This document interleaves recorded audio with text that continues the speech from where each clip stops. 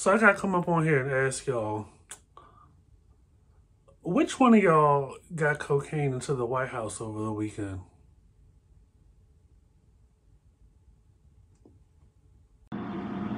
Fendi, like the bag.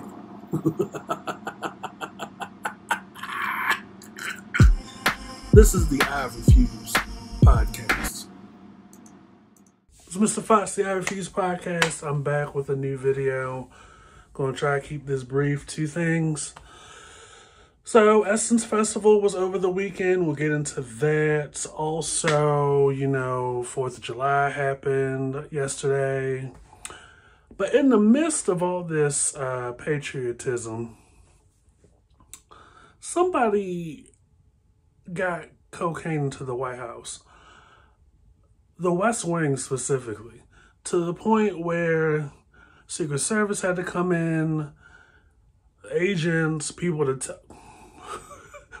test out, test whether it was hazardous or non-hazardous. I just need to know.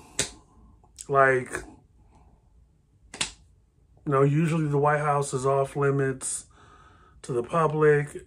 Is it an inside job? What's really going on down there? We just want to come down to the wharf and watch, set up and watch the fireworks and come down to the little 4th of July thing and just mind our business. Meanwhile, while I got you on the line, by the way, the 4th of July event that PBS had on last night, hosted by Alfonso Ribeiro, pretty cute. It was, the funny thing about it was watching how the white people didn't know how to react to Boyz II Men. They didn't know who they were. They couldn't get with the rhythm. Boyz II Men has always been on the 2 and the 4, and white people have always been on the 1 and the 3. Some people just standing there, just looking like they see there's a dot on the wall and they just want to focus on that, while the black people were giving it up. And if there's one thing I know about Boyz II Men, Wanye specifically, is that one thing Wanye is always going to do is run. Do all the run with the finger waves and all that. And I'm just like, I'm pretty sure at the most, Motown Philly Back Again probably requires that a little bit because it's jumping or whatever. But nothing else in y'all's repertoire requires all this. And Boyz II Men is it just throws me off when it's only 3 of them instead of 4. The rest of the show was cute. Clearly all the white people were waiting for Chicago to show up.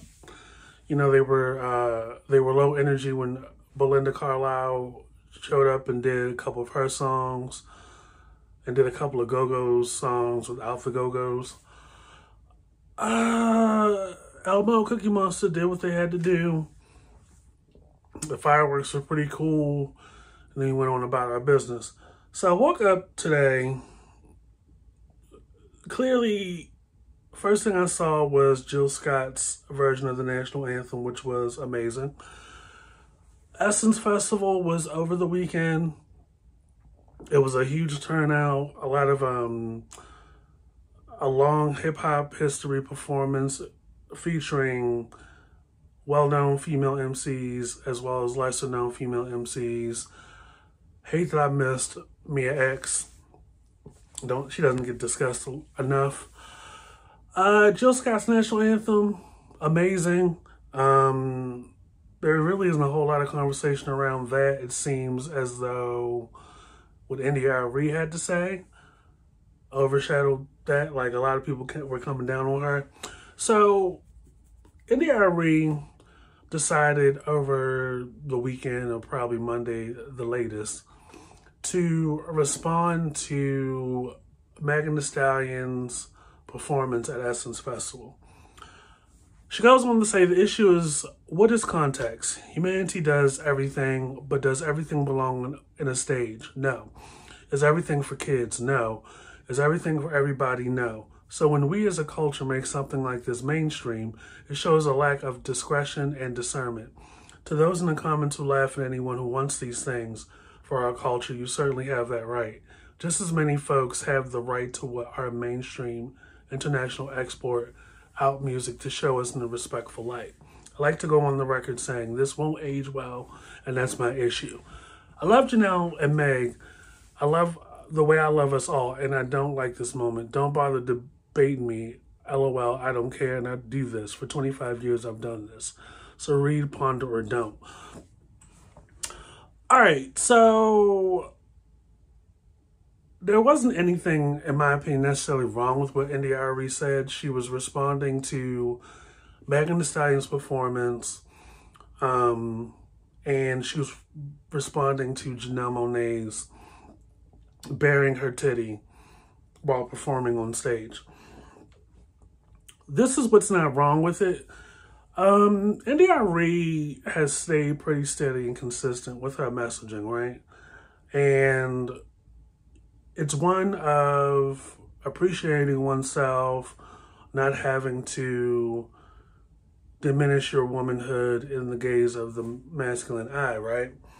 And she never really comes across like preachy or anything, and the girl is immensely talented. Unfortunately,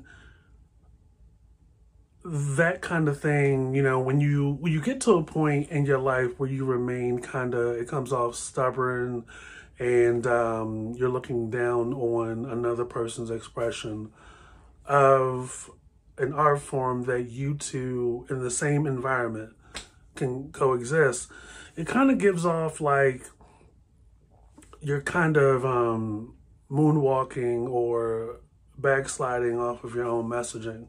Because the great thing about art and the way you express it as an artist is there is no limit to it. And while there is definitely a lot of commentary as to what it is and what should be and what shouldn't be, that definitely, those kind of things fly in the face of the very thing that makes art such a beautiful thing. You know, when we opine a lot, we're essentially inserting our expectations onto somebody else and what we want out of that person, and we're not really embracing it on a critical level. Like, Aire, it's great that she has positive music. It's great that, you know, she has so much to say at any given time. But it's just a weird, the optics are weird when you're doing it against other women. Now, with that being said, two things can be true at the same time. While Aire may come off a little tone deaf when it comes to female expression, because she didn't have any of this. She didn't save this same energy for R. Kelly. I don't believe she saved any of this energy for Bill Cosby. I don't think she saved any of this energy for Trey Songz, Chris Brown. Just anything that is way worse. And how it's, how the character and the art just doesn't match. The thing about what Megan's doing is that it's not new. What Megan is doing is actually pretty tame compared to what Millie Jackson has been doing. There's a lady back in the 1800s, last name Brogan. Like, sex has always been part of music. Sex has always been part of art. And the thing about it is, like, Madonna has done it, right? Madonna has gotten it on a much larger scale, not only from politicians, but from the Catholic Church. And the girl did everything except bare her uterus on stage. So when you have Megan Thee Stallion, who is, in my opinion, artfully and tastefully in her performances, taking back the taking ownership of her sexuality and female expression, and made it into to where it's not the forefront. Like, her lyrics and her flow and her stage presence are front and center, and she's very cute. So it's like, what more do you want? Now, when it comes to Janelle Monae, I've never known her to, I guess, feel inspired to bare her breasts and her titties on stage and in music videos and through the music and the album and everything. Now, the music hits. It was just interesting to me that she was just never their girl until recently. And this goes into a deeper conversation that probably needs to be had as to the coincidence where success doesn't come to a female artist until they either lost weight, lowered their what do you call that, the neckline on the shirt, show more cleavage, and to Janelle's, using Janelle's current performance as an example, bared her titties on stage. Very nice titty, very beautiful titty. I just never, in her almost 15 years into her career, I just never thought that you need to do that. That's great that you're queer, non-binary, and all that other stuff. But it's like, where is this going? Like I said, the album still hits. Music is pretty good. There's a bit of a disconnect for me between the Sweet albums and this latest album as far as the presentation. Now, going back to Aire, I don't know where she thought she was. She probably thought she was down at Disneyland, or she thought she was down at Dollywood. Like, mentioning trying to tie it into Essence Festival, into something that's for kids, that's never been the case. Never seen a child of Happy Meal age down there. Essence Festival is an entire weekend at the least, I believe. So I don't know where she thought she was going with that. And it's like, when you start talking about family and kids and trying to, like, wonder where did the morality go, and when we both know that the event and the venue is not for kids, it's never been. Like, adults go to these things to get away from their kids. So she missed me on that. And the conversation that we're having out here about Aire is one that a lot of us that have been around since her first album, is that Aire has always been a granola crunch, curmudgeon, stubborn older lady. And the word on the street is that she is routinely rude and nasty to people. Which, when I think of neo soul artists and stuff like Jill Scott, Erykah Badu, Lauryn Hill, Michelle Delcello, Aire, there's definitely a misunderstanding that I think we, the consumers, have. We have this assumption that because they have a natural, because they're in a head wrap, because they wear Afrocentric colors in their clothes, that they're positive and they're not that they're passive and they're a pushover and they're codependent on men. No. You know, some of these artists out here tend to lean via their appearance or their music into conservative bigotry. You know, when it's too black an expression or too liberating an expression as a black male or a black female, that's a problem for them, or it's uncomfortable for them. And, you know, over time, you give a person enough rope, they will hang themselves, metaphorically. So in Aire's case, it's like she is definitely showing who she really is. And unfortunately, when that becomes the case with some of these artists, people start to diminish the talent or, you know, talk down the relevancy of the person. And it's like, you know, they can have an opinion and say what they want, but the music is still pretty good. Has she sold that much? Probably not. But everybody has a plateau moment in their career when it comes to music. Like neo soul hasn't been a thing since forever. But